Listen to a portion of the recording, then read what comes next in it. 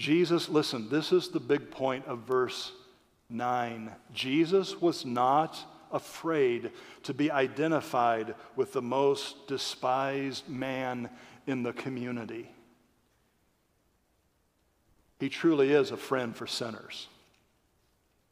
And maybe there's nothing else you need to hear in this entire message, maybe nothing else that you need to take from this service today than this right here. Jesus is a friend for sinners. Because you may sit there this morning and say, talk about strikes against your life. If you only knew my life. You may feel today that there's all kinds of strikes against you, whether things you've done or things done to you. You may say this morning, I could never be loved by that, like that.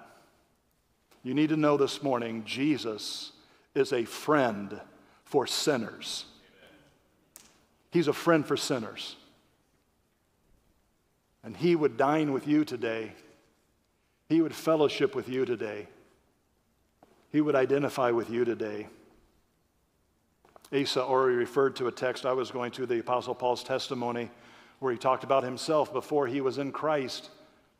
He talked about himself as the worst of sinners, the chief of sinners, and that he found mercy in the Lord.